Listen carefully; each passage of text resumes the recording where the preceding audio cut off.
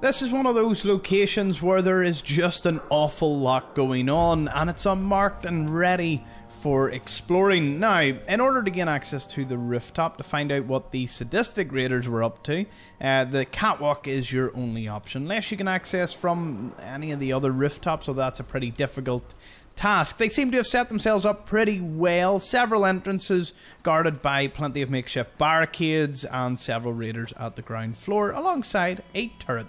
They have some victims hanging from a tree, which serves as a stark warning to anyone who may want to pay them a visit.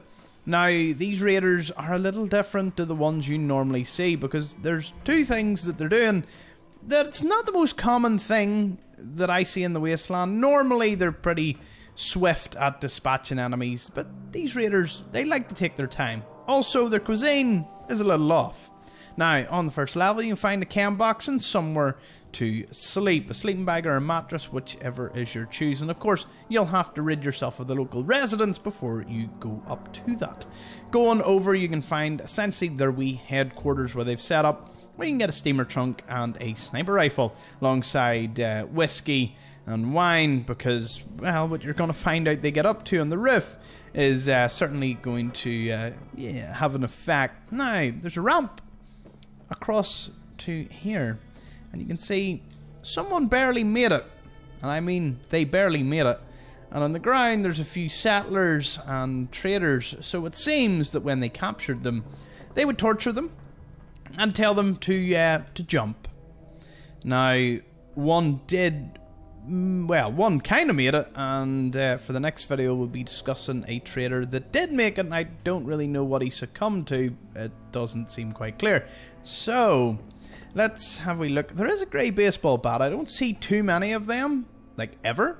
So I don't know if they're incredibly rare. I should have a look in the wiki before doing the video, but yeah, let me know if you see many of those. Jumping on down, there is this little sort of secret area that I completely missed. This guy normally joins the fight anyway, so you can pretty much dispatch of him. And if you need the workbench, it is there. One last thing about these raiders, the bit that I didn't really get was up here. You can find an alpha feral mongrel that they're clearly chopping up. Now, that gives me one of two things. One, he fell in battle, because normally mongrels are part of the raiders. Perhaps he fell in battle, and look, resources are pretty scarce. Maybe food is also quite scarce at this point, and therefore the dog is just being used for, you know, the obvious purpose that you could use it for, food.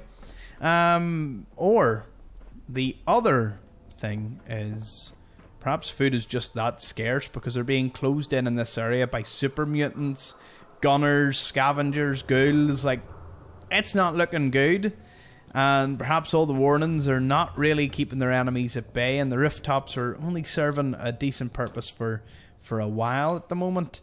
Now, if you want to know exactly where we are for this little raider base, it is located just south of Hubris Comics and east of Trinity Tower. Now, up next, and be sure to check out the video, we'll be having a look at the other rooftops and the victims of the sadistic games that these raiders were playing. So I'll catch you all over there. Have a fantastic day, and see you there, and thank you for watching.